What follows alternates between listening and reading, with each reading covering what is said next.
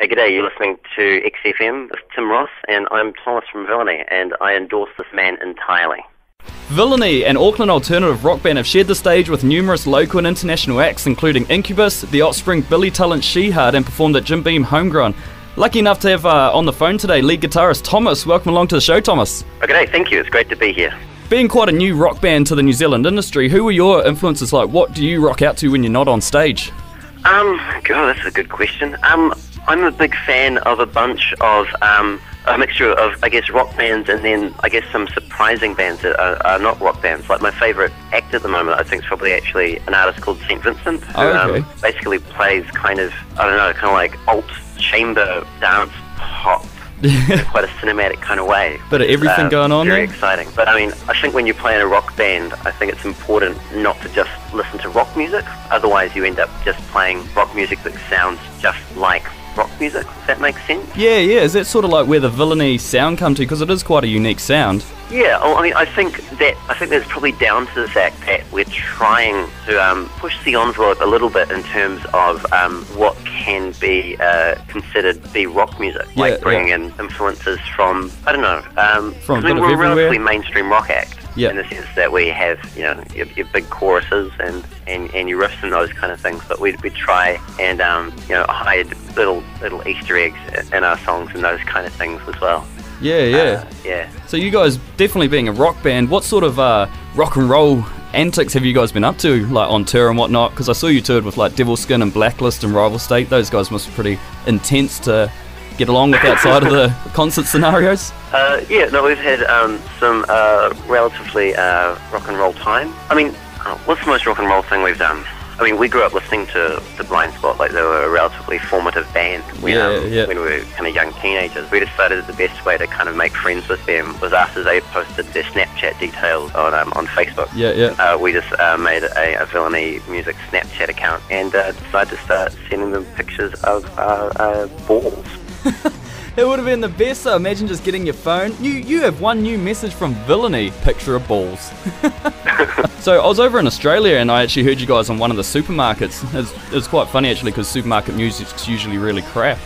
What was the biggest thing about breaking into the Australian market? We're basically slowly laying groundwork over there. It's a way different kettle of fish to New Zealand, where, I mean, obviously it's a really big market, and so we made our album there for a start with Tom Larkin from the old She-Hard. So he was a really good connection over there because he manages a bunch of bands, so knows various promoters and knows show bookers and those kind of things. At the end of last year, we went over to Australia, to Brisbane originally for Big Sound, but managed to make a tour off the back of that as well, and so played in Sydney, Melbourne, and then in Byron Bay. And yeah, I don't know, in terms of breaking into that market, it's a matter of going back there. You've got to keep touring. Yeah, got to give people a reason to care and come to your shows. That latest single out, Ammunition, I reckon it sounds great. Are there plans in the future for a new album coming up soon? I'm glad you enjoy Ammunition. It's a good song. One of my personal highlights was because it's off the album which we released in 2011. Yeah, Mode Set. Like in October. But it got Riff of the Year, which was a really great award. Not like an official award, but I got a certificate somewhere, which was awesome. But especially for a Kiwi rock band, eh? But yeah, in terms of new album stuff, we're basically working on material now. When would that be due to drop? Cause basically whittling down all the various songs that we've come up with in the last kind of 2.5 years since we released Mode Set Clear, and basically trying to work out how to make them as awesome as possible. I think the plan is that we'll probably end up doing it in Melbourne, but it will definitely be out later this year. There'll definitely be new music this year. Great, I'm really looking forward to it, eh? If you weren't in a band, what do you think you'd be up to right now? I think one of the common misconceptions is that when you play in a band, it kind of takes over all of your time. I think in New Zealand you kind of have to work other jobs to do that, and I'm quite happy doing my other jobs as well. They're kind of a nice foil. So I'm a video editor for the most part. I work for awesome. Funnily enough, I also teach at AUT University up in Auckland as part of the radio degree. So I teach third years how to do radio interviews. Oh, nice. Oh, well, maybe I should have come along for that course, eh?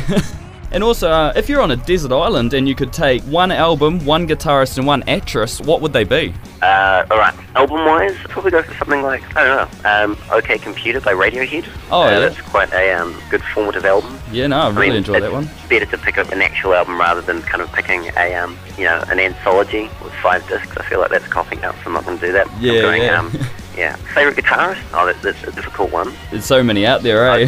I would say probably Josh Homme. Josh Homme, yeah. From the Stone Age. I think he'd be good to hang out with, talk about guitars. If I was to take 2, I'd take Annie Clark from St. Vincent. Oh, nice. She's a girl and she shreds like a mofo. What was the last one? An actress. An actress, yeah. Oh shit, an actress. Got to be someone out there that's, super stunning that you've had a bit of a childhood crush on. Actresses that I've got crushes on. Suzanne Paul count? Would she kind of act when she's selling you natural glow? I'd take her. I don't think she'd be really great and wouldn't get annoying at all. That voice may a little bit though. Hey, I'm going to be interviewing the Mel from Rival State soon because I'm from Taranaki myself. Is there any sort of background gossip might be I have them on about when they eventually get on the line? It's all pretty open. His Nick Nominate video, because they're in London at the moment, and he basically filmed himself drinking beers, but he would also make a point of taking his pants off in all of them and wearing underpants made out of silver duct tape. Yeah. So he's drinking beers on the Tower Bridge with kids walking past, creeped out, just sculling beers at like 9 o'clock in the morning. And the ending to that one's pretty epic as well, with the chick with the box on her head. Yeah, totally. Ben, thank you very much for your time. It's been an absolute pleasure. And so we're situated in Tauranga, so it'd be great to see you guys here again, eh? Yeah, awesome. Hey, thanks for having me. It's been great.